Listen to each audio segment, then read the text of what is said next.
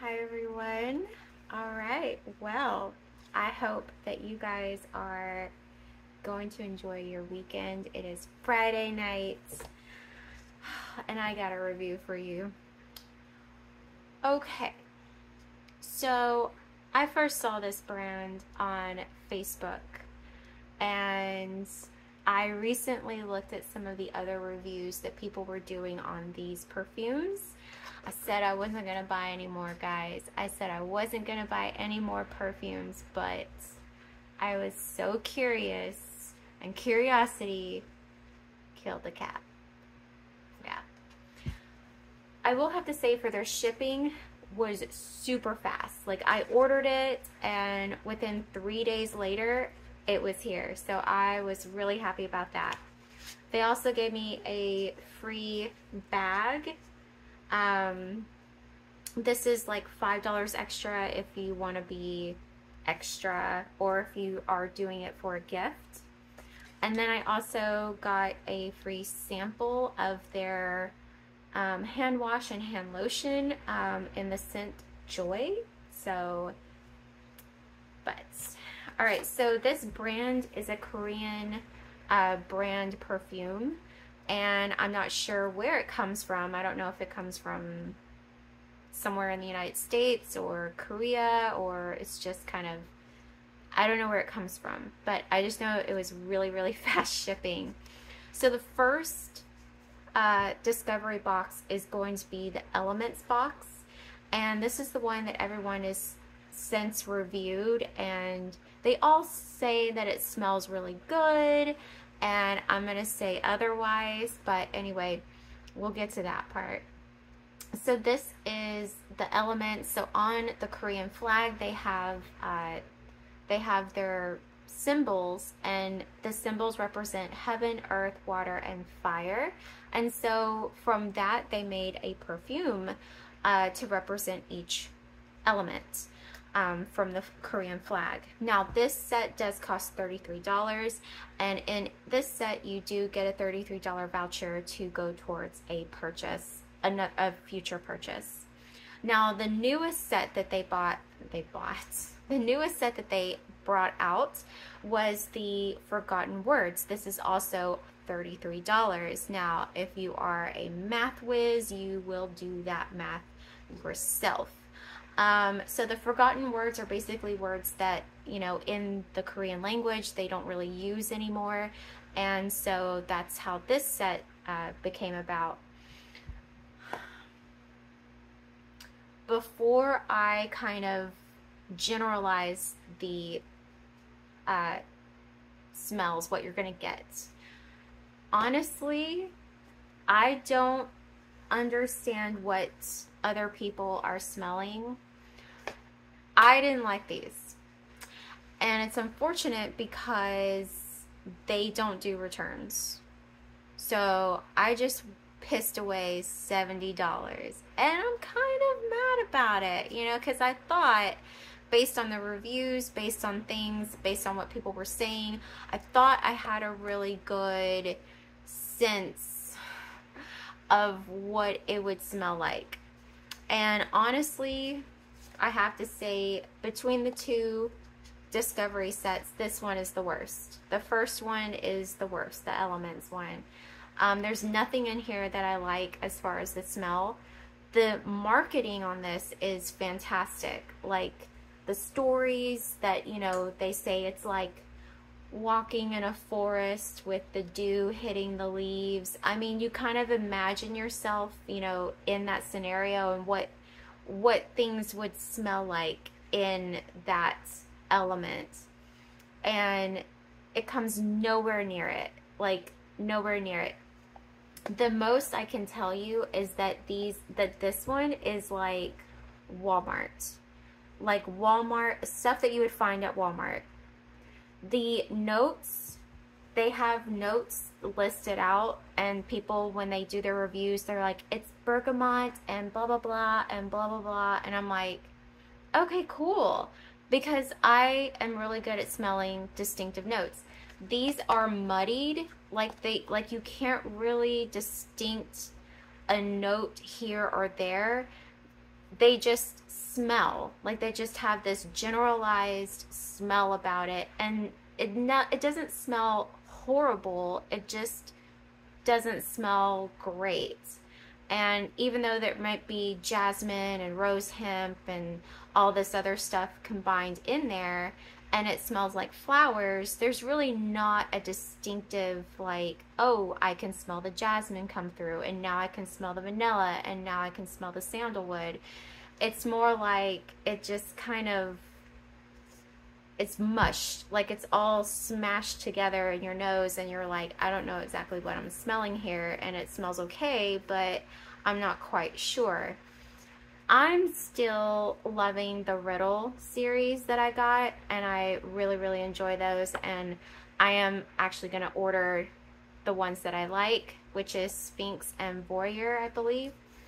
So the Elements package is, I mean, like I said, the marketing on this is really, really cool. That's your voucher. Excuse me.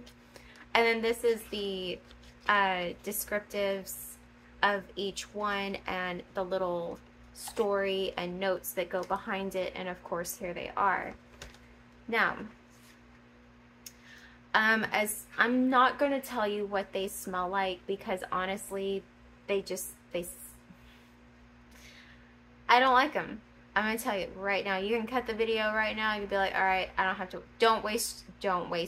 Don't waste it. Because these, like, if you are a perfume connoisseur, if you love the smell of expensive perfume, if you like the smell of, you know,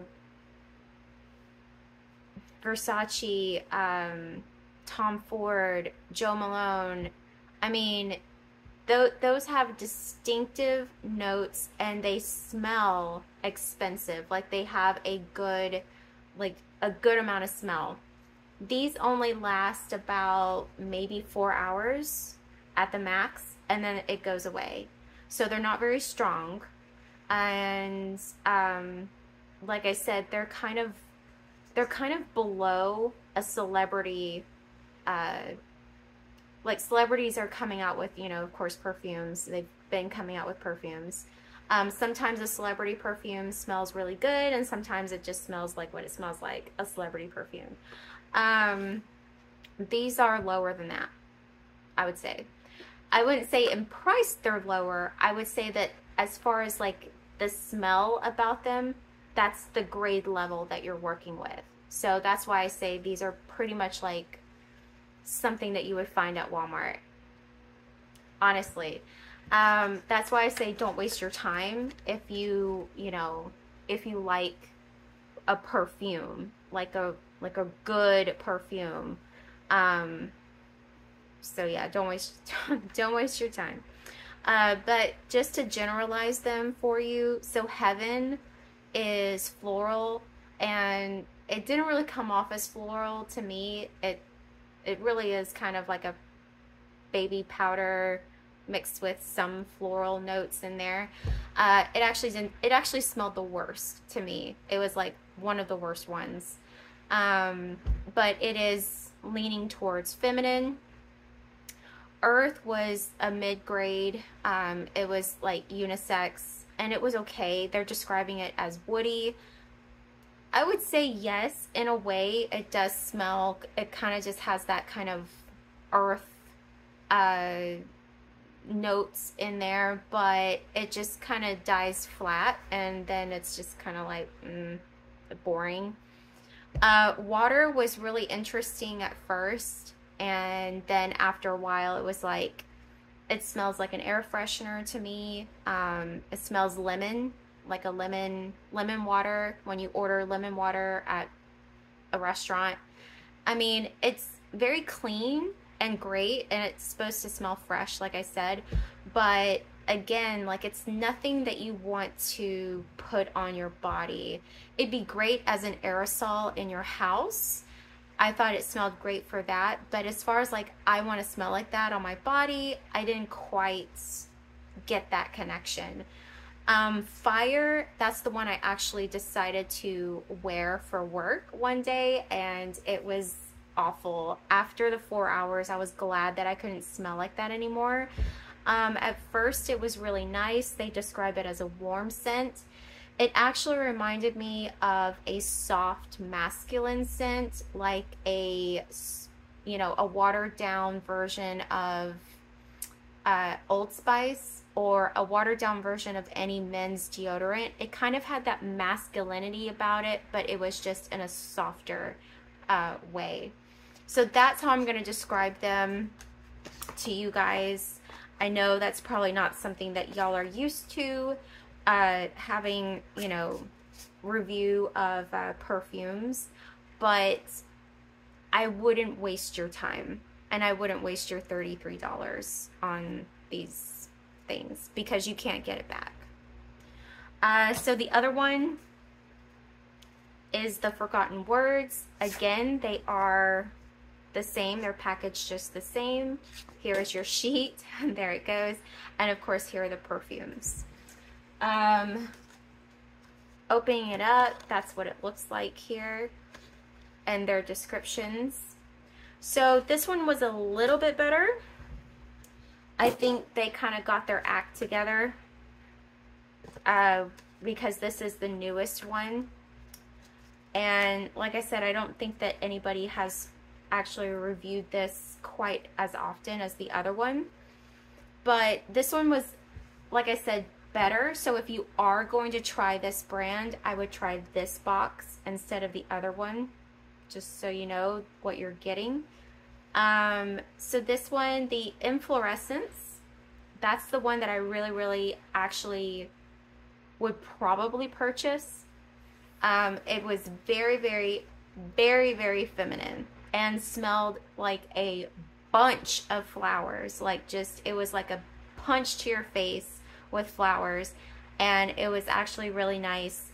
Problem. So the other box, they lasted for about 4 hours. This only lasts about 2.5. So if you're one of those people where, like, I like it to smell throughout the day, I like it to be a stronger smell, I want to be able to smell it, you know, long term, this ain't gonna be for you.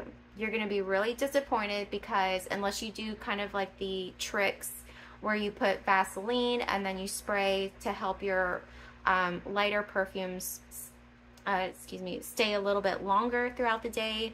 But honestly, I sprayed 2 of these on me in the morning, and by 2.5 hours later, I could not smell them at all. They will last on your skin, but you literally have to, you know, put your nose to your skin and actually smell yourself in order to smell them, like, smell them. So Inflorescence was great. I really enjoyed that one. But like I said, I really wouldn't recommend this brand. Gentle Shower was, again, that gender neutral scent. It was okay. It was like a forgettable smell. Smelled all right. Probably better as a room spray than wearing it on your body. None of these are going to be like head turners. Like, none of these are going to be like, oh, what are you wearing type things. They're just going to be just generic and blasé, for what you're paying for, actually. Hazy Blue was again, that's your soft masculine scent in this line. It smelled really good. I thought it was kind of familiar to, what's that one? Dolce & Gabbana, but just cheap. It just smelled a little cheaper. And you can definitely smell like, okay, this isn't as, you know, expensive. It doesn't smell expensive. It doesn't smell what you're paying for, is what I'm trying to get across. I would just rather buy Dolce & Gabbana. Like, seriously, honestly, I would buy that. Skip this. Hazy Blue, like I said, it's a soft masculine scent. Again, it doesn't stink. It doesn't, like, it's not revolting, but it's just for the price and for the notes, it just doesn't, for me, it's like, nope, not going to waste my money on that. There's way better perfumes out there and colognes for men and women. This isn't it. Be By My Side, that's the last one in this set. This one was very, this one was the most shocking out of the four because it was different. And when I realized a little later what it smelled like, what it reminded me of a Yankee Candle a long time ago. They used to have this candle that came out at Halloween, and it was black, and it was called Witch's Brew. I'm not sure of the note because a lot of other companies have since replicated that smell, and so ever so often I actually find somebody that smells distinctive as Witch's Brew, and I'm like, that's Witch's Brew, you smell like Witch's Brew. Nobody ever knows what I'm talking about. Nobody, they look at me sideways and they're like, I don't know what you're talking about. I'm like, okay, I'm alone out here, obviously. But basically what I can describe this as cotton candy and licorice. It's a bittersweet combination, and that's exactly what it says described. So this one is the best description out of all of them, like combined, both boxes. This is the best description of the actual perfume. This one, I love the smell. Again, it's an awesome smell. It just didn't sit well with me. It was a little bit too, it's too unique and too individual. I think just the right person can pull that scent off. Just like Tom Ford's tobacco, I've heard that, you know, just a certain person can actually pull that off. And body chemistry really is, it's all about body chemistry. So again, I really like this one. This is the one that I sprayed along with the Inflorescence. I sprayed them both together. And it was definitely a different combination, that's for sure. But like I said, by after 2.5 hours, I couldn't smell it on me ever. And I didn't get any compliments, so... but yeah, Be By My Side was one of the ones that I really kind of enjoyed because I'm familiar with that scent. And yeah. So anyway, that's my review on Elorea. I don't know if I'm pronouncing it correctly, but honestly, I would say skip. Totally skip. Skip it, skip it, skip it. Don't give in to the media and the hype around it. It's not that great of a brand, and I really don't like the fact that they don't take returns. The other perfume brand that I reviewed took back my return, and that was great. I loved them for it. But this, I'm just literally out $70. So, but yeah, I will give these away. If you guys want to try these out, you want both boxes, you want one of the boxes, be my guest. I'll even throw in this bag. I'll even throw it in there because they didn't reach out to me. I reached out to them through an email, and I looked on their website, and they say they absolutely don't take returns. So more than likely, I won't get my money back. But if you guys watching this video want one of those, just comment below, and then I will get in touch with you, and we'll work something out, and they'll be yours. So yeah, so if you want them, comment below, and they'll be on the way to you. All right, guys, that's my rant and review, and I will see you guys in my next video.